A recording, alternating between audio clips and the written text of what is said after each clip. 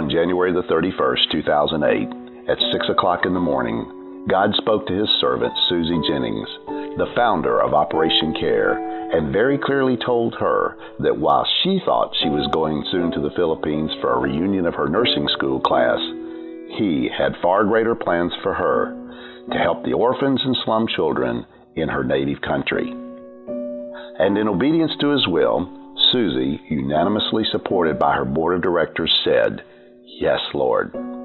Thus began in 2008 an annual calling of God for Operation Care to serve poor children and show the love of Christ literally around the world.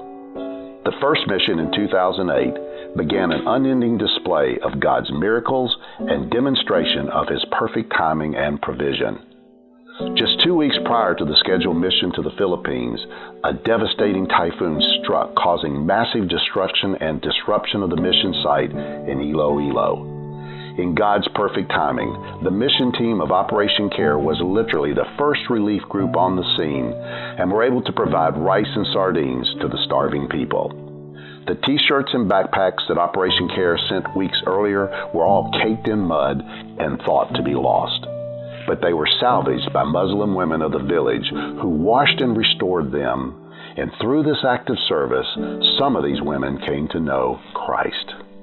Even the Bibles that were damaged were replaced by the Gideons. Thousands were served, over 1,700 children and more than 120 college students who witnessed the power of God at work accepted Jesus as their Lord and Savior. We know that every individual is important to God, and it was only fitting that God demonstrate this through Susie, that in the midst of these thousands of children, she would be particularly drawn to one young boy. Touched by his plight, Susie was able to arrange for this young man to have surgery to repair his cleft palate, and we are pleased to report that he is now in college and leading his youth group. In 2009, God said, "Go to India." The horrors that the Operation Care team witnessed there were far worse than what many of us had seen in the movie Slumdog Millionaire that touched so many hearts around the world. Poverty and destitution beyond belief. Hope was delivered to thousands of children, and almost 2,000 accepted Jesus. Many missionaries have served in Africa, and in 2010, Operation Care was called by God to join them. In a reminder of the story of God's multiplication through Jesus to feed the 5,000, so many children responded that it appeared the supply of shoes, backpacks, and clothing would not be sufficient. Yet, as witnessed by the Operation Care team, every child was provided for as the supply of gifts not only never ran out, but there was an unexplained surplus. The harvest of souls was the largest to date, with over 5,000 children proclaiming Jesus as their Lord and Savior.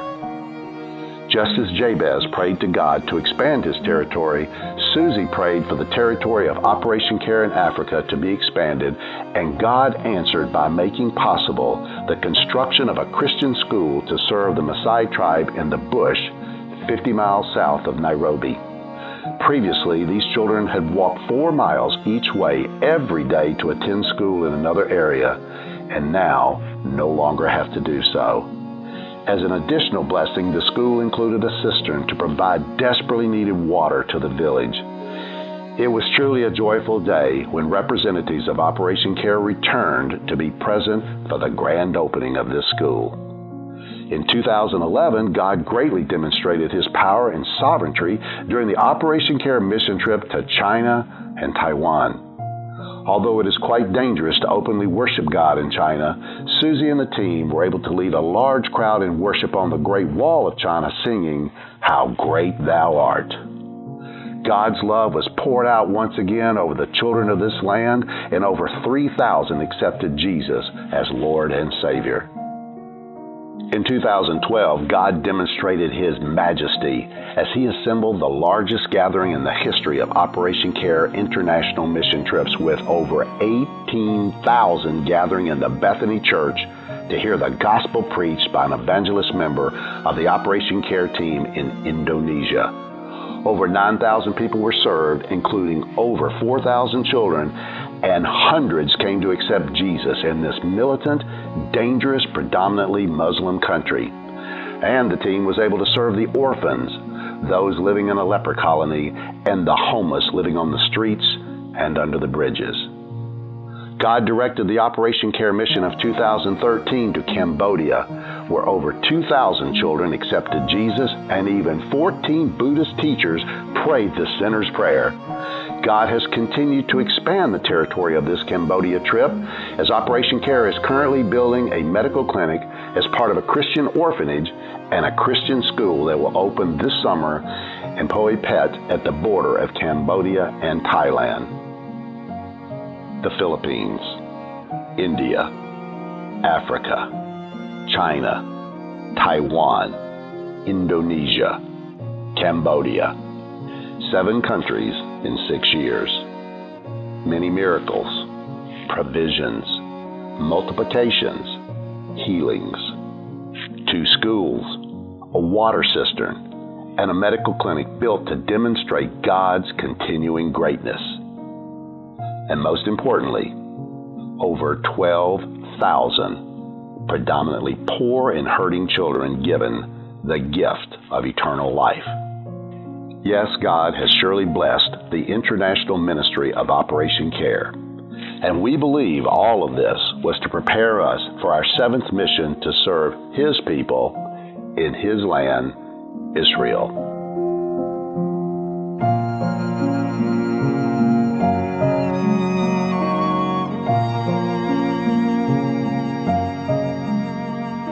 And in July 2014, a 14-member team of Operation Care International answered God's call to go during one of the most tumultuous times in the Middle East in recent memory.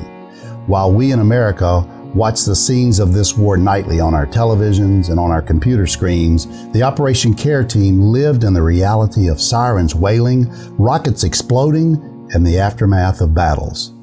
Yet the team was unwavering and called on God for His blessing and His protection through the power of prayer. In the morning and in the evening, they would literally take a map and pray for their daily location, and they would pray over the bus to take them there safely. And protect them and bless them in their efforts, God certainly did.